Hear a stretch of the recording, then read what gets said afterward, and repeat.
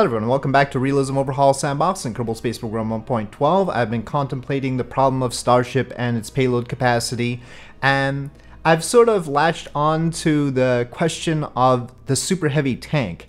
Because with the Space Shuttle Stack, the external tank is really light, and the reason why the external tank is really light is because most of it's just hanging off the stack and it's not load bearing. It doesn't have the engines at the bottom of it, which is why it's only 26 tons in its final configuration, whereas on Energia, of course, with the engines at the bottom of the external tank, the Energia core is more than 80 tons and the SLS core similarly is more than 80 tons.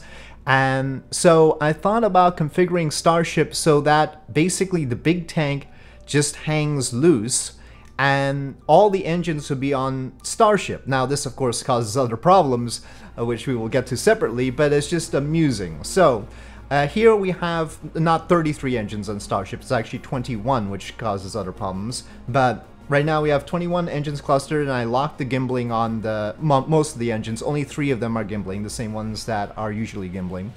And I have gone for aluminum lithium gridded tanks for the external tank bit. I could have gone for composite tanks, which would have been much lighter, as you can see right there, or even refined composite tanks, which are even lighter. But no, we're going with aluminum lithium tanks, which is basically what the Shuttle Stack had, and going with the mass like that. With that, we have less than an 80-ton mass for the tank, more like 70 tons, whereas the tank for a super heavy, just the tank, not the engines, is like 120 tons. So that's a great mass savings there.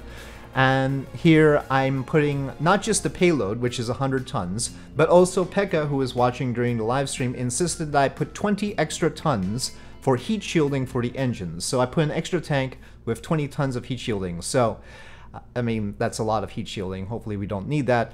But anyway, it's a 100-ton payload in there.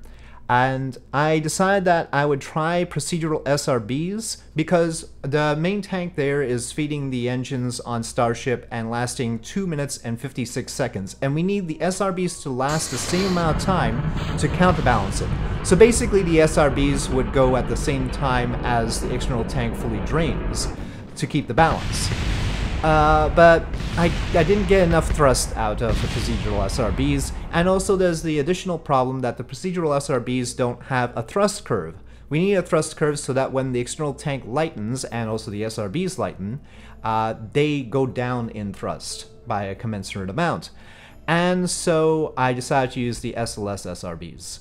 I forgot the nose cones before bringing it out because I wanted to check the balance here, and realizing that we didn't get enough thrust on that side, I put 4 of them. So, I mean, which makes sense because in this case the tank on that side is really heavy. So now with 4 of them and throttling down the Starship engines and also not lighting the 3 vacuum engines that we still have on there, we can go up, but very slowly. So we do need the 21 engines that I have on there, and ideally at full thrust. But yeah, this is how it's going. Now obviously this is supposed to be somewhat of a cursed thing by default, and Pekka has already suggested putting Raptor 9 boosters instead of these SRBs on that side, so that's already a thing.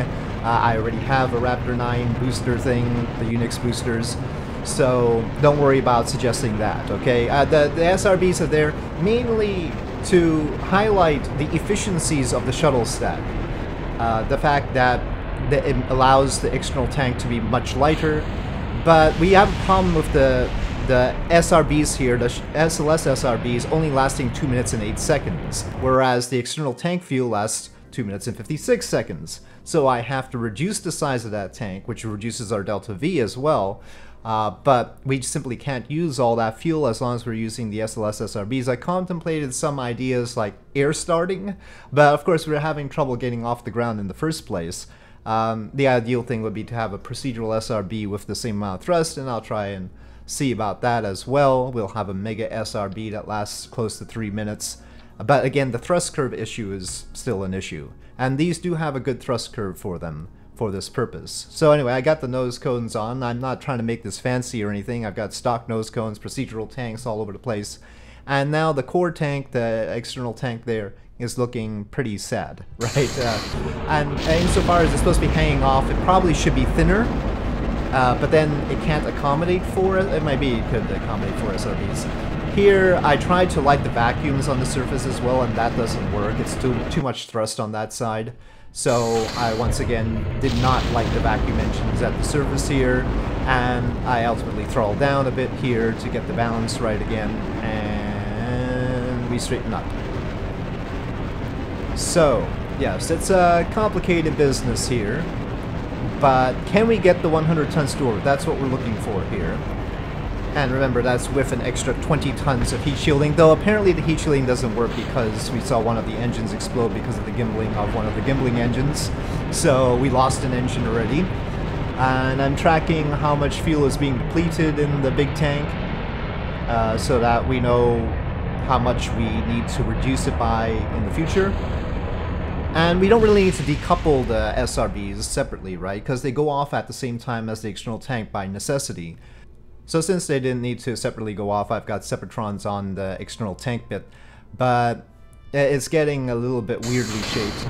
On the bright side though, because they don't separate, we can put parachutes at the top of the SRBs, and the whole thing will be very light because it's all going to be empty by the end. And potentially we could retrieve that. It could be reusable. They did reuse the SRB casings. It wasn't exactly the most economical thing. But we could retrieve not just the SRB casings here, but also the external tank, because it doesn't get very far, and it's going off with them.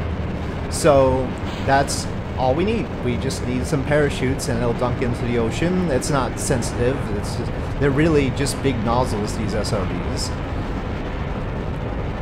And here we go. I just need to separate it off cleanly, and we'll be on our way. Unfortunately, I didn't know when exactly they would go out because the clock started earlier than actual launch because of wiggling on the ground. I didn't need to lock the tanks. Well, the tanks exploded. We need more separatrons, clearly. Or whatever funny hydraulic system SpaceX would normally cook up. I shut off some engines. We want to, you know, lean towards the vacuum engines at this point. We don't want quite so many of the sea level engines on. We don't need it. We've got high thrust to weight ratio. So again, 100 tons plus 20 tons of extra heat shielding, which is currently up front now. It really should be in the back. And here we are, close to making orbit.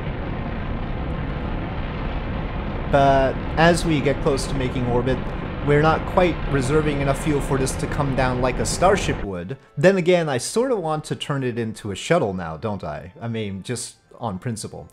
But yeah, 114 isn't great. Of course, we're going to be ejecting out the 100-ton payload, so we'll have more than that, but that's probably not enough to touch down the way Starship normally does, though probably enough to deorbit. So I proceed to try to turn it into a shuttle. I've previously made a Star Shuttle, you can see the Star Shuttle videos, but we've changed things here. We now have a huge amount of engines in the tail, and the mass of Starship is different, it's heavier.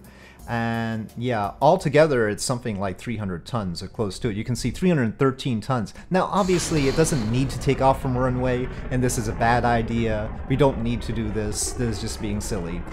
But I decided to try it anyway. So here we are. I tried to make the aerodynamic surfaces not too much larger than what Starship already has. It hopped there just because it hopped. And really the landing gear is too far back for it to rotate anyway. Given the roll tendency right there, I decided that the main landing gear was too close together, and so I moved them farther apart. But as we move them farther apart, the only place to put them is the wings, which are tilted up, and that makes it even harder to rotate because they have to be further back. And also, well, our tail clearance isn't great in this situation, and we end up being sort of a tail dragger. On the bright side, it points us upward, which is optimistic. But yeah, this isn't going to go well. However, as we watch this meet its inevitable demise, at least we got 100 tons to orbit. So there you go, validating the design of the shuttle stack as being superior to everything else. And remember, we don't have to worry about the foam because this isn't hydrogen, right? There is no foam on the tank for Super Heavy. There's nothing to hit the tiles of Starship anyway. We could replace the SRBs, don't worry, but it's still fun to have the SRBs. They are apparently, well, they're actually they're not that cheap. But alright, there you have it. the Starship stack transformed into the Shuttle Stack, complete with SRBs, though double the SRBs, and all the engines on the Starship side. And yeah, make of it what you will. So with that, thank you for watching. I hope you enjoyed this video. If you did, please do press like. If you have any comments or suggestions, please leave them in the comment section below, and I'll see you next time.